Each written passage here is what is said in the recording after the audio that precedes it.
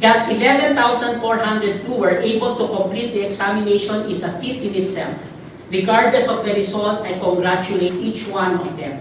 On behalf of the court, we congratulate each one of them. To them, I say, you showed courage. You showed resilience. You proved that you can persevere. Do not be concerned about those who say that yours was the easiest bar examinations. Clearly, these naysayers only envy your courage, your resilience, and your grit. They have not experienced what you have gone through. I do not wish that what you experience will be what they will experience in the future. You are an extraordinary batch of bar takers. Whether you made it this year, it was an honor for my team and I to be with you every step of the way. It was an honor to be the bar chairperson appointed by this court. Pasado.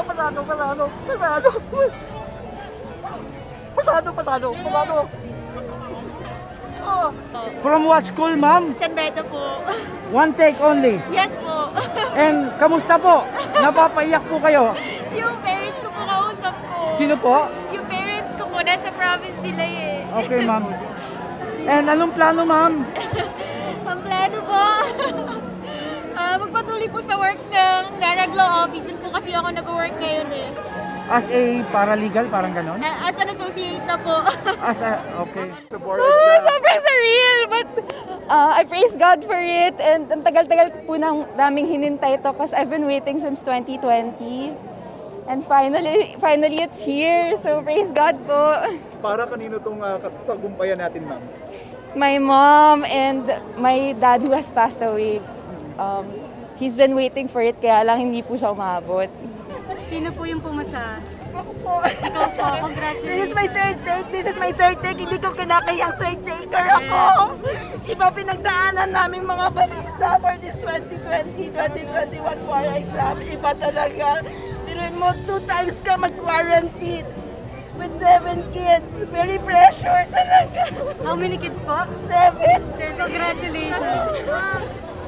Hindi, ang hirap makafocus, hindi kasi katulad kapag nasa school ka, tahimik, makakaaral ka na yun lang iniisip mo. Tapos ngayon kasi nung pandemic, nag-iisip ka pa ng anong nangyayari sa mundo, hindi lang naman kasi sarili mo.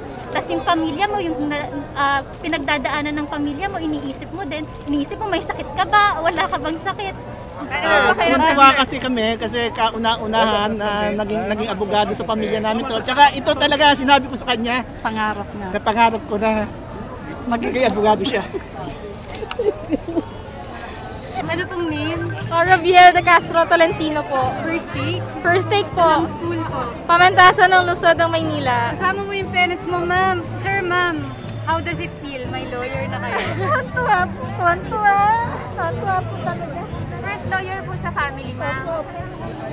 Parang karangalan din na nakapagtapos siya. Sinikap talaga namin na mapatapos namin siya. Kasi 2 taon pa siya, na nawalan ako ng trabaho, nag-aaral pa siya. Sinikap talaga namin na... So paano yung sinikap? Di may natira pa naman talaga kami. Pag-uwi ko may nakuha pa rin ako. Sabi ko kay Mrs., alam ko kung kailan yan matatapos na pera. Tapos yung bata na yan, sabi ko. Tapos yan. Talagang tinipid nyo yung natirang savings ninyo? Talagang inano. Grabe. Abogado?